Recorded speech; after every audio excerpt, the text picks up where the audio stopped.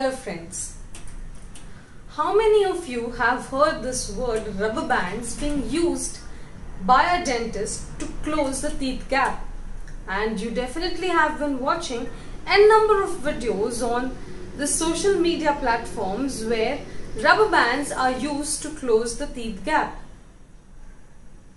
Yes, so if you have seen these videos, then definitely today you must watch these videos because I'm going to tell you what are these rubber bands used by the professional orthodontist and what is the difference between the rubber bands at your home. So come, let us have a look at today's video. Subscribe to my channel Dr. Mansi Shah to get tips and tricks on dental health and dental issues. Hello and a very happy morning to all of you, and here you are on my show Monday Mornings with Mansi and my YouTube channel Dr. Mansi Shah. So friends, today we are going to speak about elastics. These elastics are the rubber bands which are being frequently used in the field of orthodontic and are used by professional orthodontists to close the gap and to treat different types of malocclusions. Malocclusion means nothing but when the teeth are not in the correct occlusion or they are not into that desired position, and that's when you treat the malocclusion. The treating professional is known as an orthodontist. So, these elastics which are used by the professionals and the rubber bands which are easily available at the stationery store near you. What is the difference? And why you should not use the rubber bands which are easily available at the store outside or near you? Because these elastics or the rubber bands which are used by the professionals have a specific thickness, width, and they are designed to apply certain amount of pressure and force on your teeth. And the orthodontist has a perfect knowledge of when which band is to be applied and what is exactly going to cause the movement. So it is better that you do not rely on the elastics or rubber bands which are available at the store. Now, speaking about the today's topic of elastics, there will be many questions on why and how do these elastics work. So basically, first thing is, do elastics cause harm to your teeth, or do they dissolve your jawbone, or do they are they not really good to be applied? So let me tell you that elastics are not given to all the patients. They are given only to certain people when the dentist notices or the orthodontist notices certain discrepancy or malocclusion which needs to be treated by the elastics. So these elastics are used to align your teeth and correct your bite, that is to treat the malocclusion, as I said. They are given specifically to you by your orthodontist in a specific condition. So basically, what are the types of elastics? There are three types which are available. Class 1 elastics are used to close the gap between your upper front teeth. That is, it runs from behind the molar to canine. And this is how they pull the teeth back and they close the gap. The second is class 2 elastics which are running intermaxillary, which runs from molar of lower jaw to canine of the upper jaw. And these types of elastics are used to treat the overjet. So the overjet is reduced by this method. And the third is to correct the underbite. So class 3 elastics are used to correct the underbite.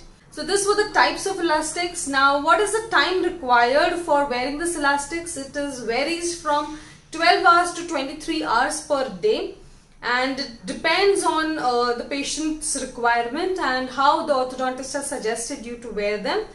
So the next question that comes up is, do these elastics hurt or are they painful? So my answer would be that no, they are not really that painful. For first few days you might feel a small amount of pressure or force which is being applied on your tooth, or when you change your elastics, then also you will feel this pressure and force on your teeth.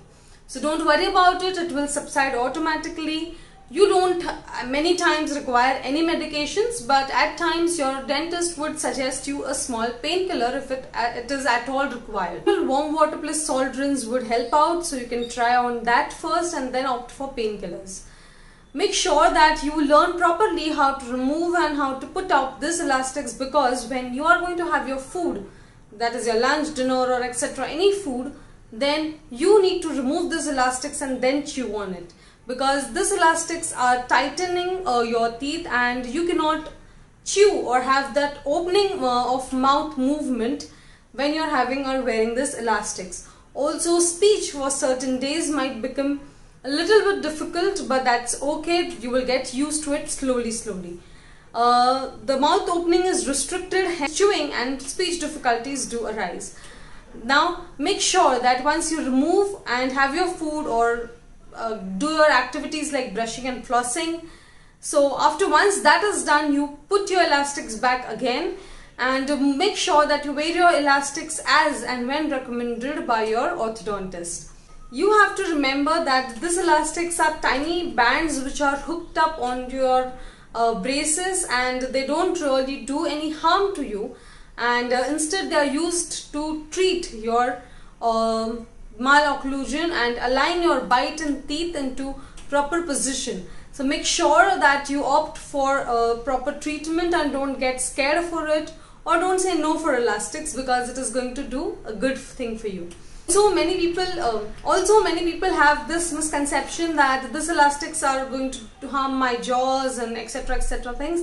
So let me tell you that these elastics only act on your teeth and they don't act on your soft tissues and jaw bones, so they are not going to do any harm to your jaw bones or soft tissues. It's just that you need to maintain these elastics and braces. Of course, you have seen many of my videos where I have been speaking about how to maintain and why to maintain your braces, because post removal of braces you get n number of diseases or n number of problems. You get n number of problems which only occur because of your poor maintenance. So if you maintain it properly, then you can easily go ahead with it.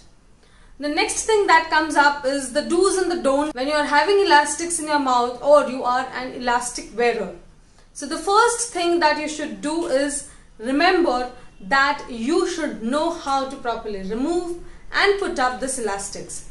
The second thing is make sure that wherever you are going, you carry extra elastics always with you in your purse or in your pockets, because these elastics can easily break down and you will not find these elastics at the places near you. So your dentist will provide you with with a greater amount or greater quantity of elastics.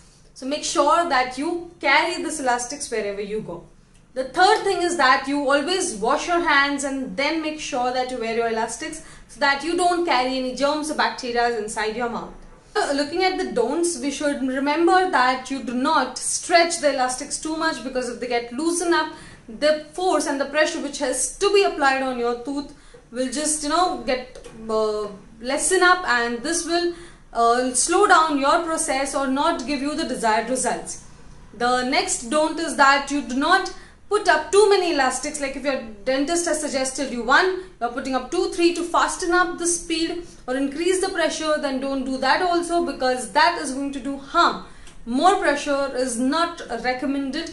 The pressure which is told, or the elastic which is applying the pressure, is calculated by your orthodontist, and it is properly technically right to give only that much amount of pressure. So more pressure is going to do more harm. So don't do anything without asking your orthodontist.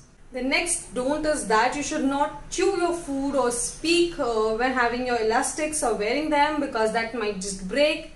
It would snap the elastics inside and your soft tissues might get some injury. So make sure that you are not doing this. So friends, so this was a quick and short video on elastics. If you have any doubt related to it, make sure you're asking me it in the comment section below. I and my team are always happy to help you. Do not forget to like, comment and share. Please feel free to subscribe to the channel and press the bell icon. Wishing you all a very happy and a healthy smile. Stay healthy, stay happy and stay fit. Thank you.